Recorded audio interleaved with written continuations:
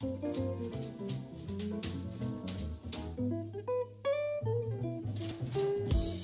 and welcome back. In the previous video we showed you how to upload your cleaned up sales data to Mango and how to add supplemental layers to your map. We also showed you a few small styling tricks, such as how to customize the pop-up window that's displayed when we click on an individual county, and we also showed you how to add supplemental layers and supplemental layer groups which can be turned on and off in the legend.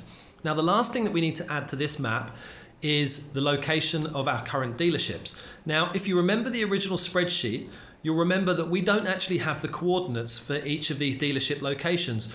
All we have is the address. So what I'm going to be showing you in this video is how we can use Qgis to do a process called geocoding in order to get the lat-long coordinates for each one of these individual locations. Once again, we're going to do that using Qgis. So in Qgis, in order to do geocoding, you need to install a plugin called Qgis. Now to install a plugin in Qgis, you click on Plugins and press Manage and Install Plugins. Now Qgis out of the box when you first install it has all of the basic functionality that you need for GIS, but it also has a rich and very vast plugin library that allows you to do a lot of additional things. So once you've opened up the plugin library, we need to search for Qgis. You'll click on that. Now in my version of Qgis it's already installed, but in yours you'll click an install button down the bottom here and then it will install the plugin.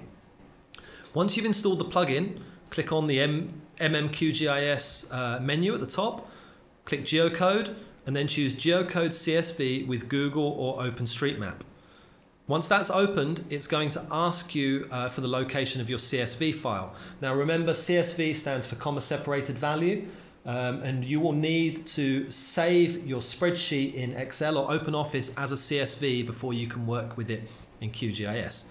So I'm going to go to my data.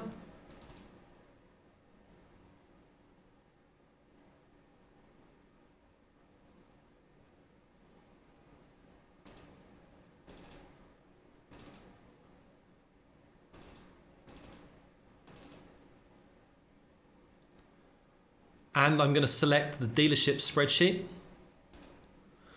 Now what will happen is QGIS will automatically try and identify columns within the data that contain address and location information. So we can see here that automatically it's decided that the address field is the street address column, the city field is the city column from our data, and the state field would be state, and country field is none.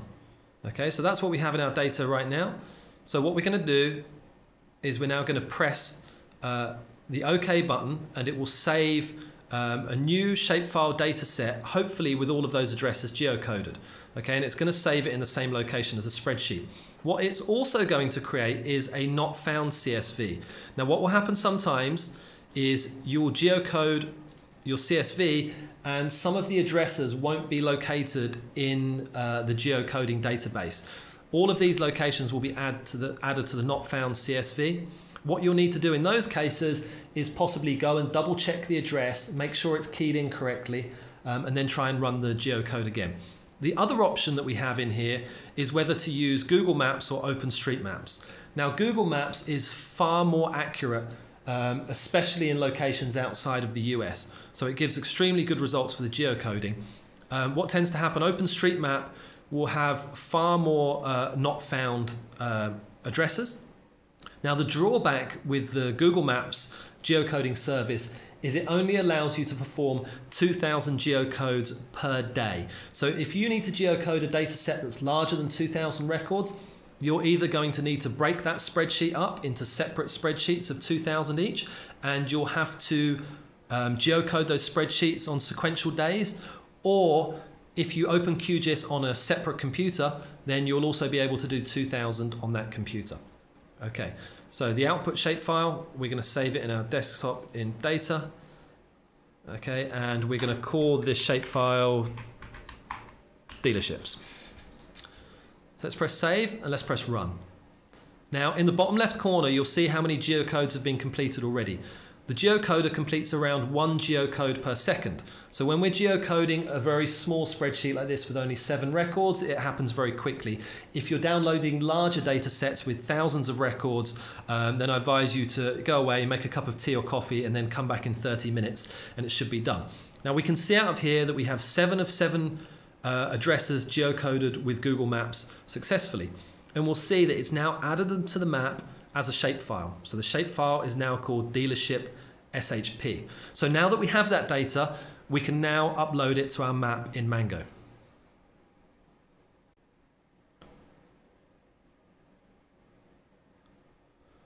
So let's go back to the Mango Map administration panel. So here's the map that we built previously. And now we're going to upload our dealerships to the map. So once again, we click on layers, press add layer. We're going to add a new layer. Now let's add those dealerships. So we're going to add the DBF, the PRJ, the SHP and the SHX and press open. And then Mango Map will begin the upload. Let's just capitalize this layer name. And we'll press the save button to add it to the map.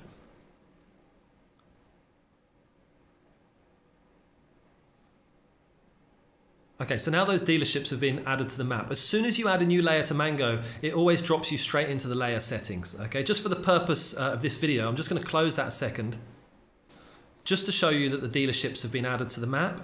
Now what's happened is when you add a new layer or you upload a new data set, it will always add it to the top layer group. This layer group is off by default. So what we actually want to do is we want to put those dealerships in their own layer group so we can turn them off individually in the legend. And unlike the supplemental layers of the population and the median household income, we actually want these dealerships to show up by default when the map's first loaded. So we're just going to click the checkbox that says layer group visible on map load.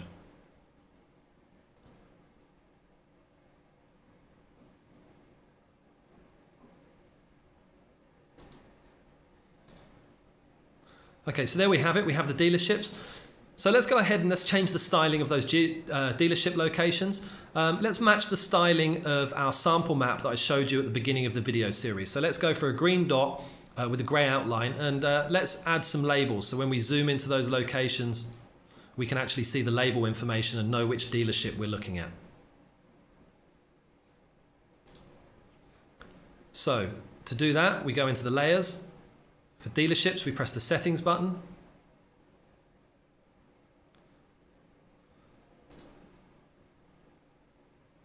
Let's change the color to a green. Let's change the outline to a dark gray.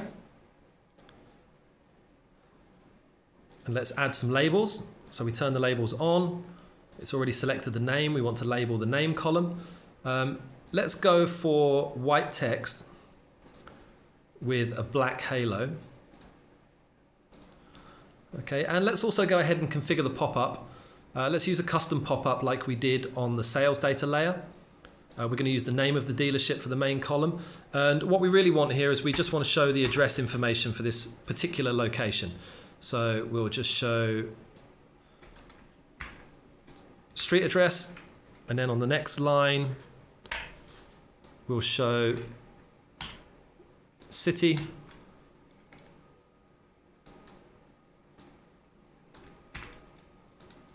state, and the zip code. And then let's delete all of the information down here. I don't think we need anything else. Let's press save, and we press save again.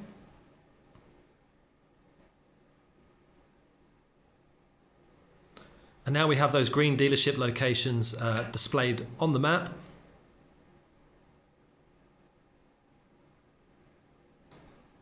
And when we click on a dealership location, we can see our customized pop-up that will just have the name of the dealership location and the address. Okay, and we can see here, because we clicked on two features, we clicked on the dealership and there's a county below it, we can see multiple features selected. If we press this right arrow here, it will show the information for the county that's below.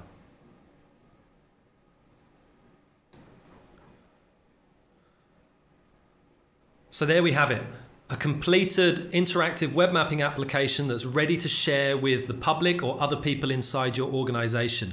Now, there are lots of other things that you could add to this map. You can go inside the toolbox to choose from the large library of tools that are available in Mango. You can change the branding of the interface to add your logo and match the color scheme of your company. You can also create teams and invite other users in to interact with this map and also to contribute. All of those things are covered in our documentation and also covered in other video series that are produced by Mango. So in this course, you learned how to find and download data. You learned how to join a spreadsheet to map data using Qgis. In Qgis, you learned how to clean up your map data, how to delete columns and how to delete unwanted features. And you also learned how to geocode addresses using Qgis. Hopefully this video course has given you the foundation of skills that you need in order to take all of your business data and spreadsheet data and turn them into powerful web mapping applications.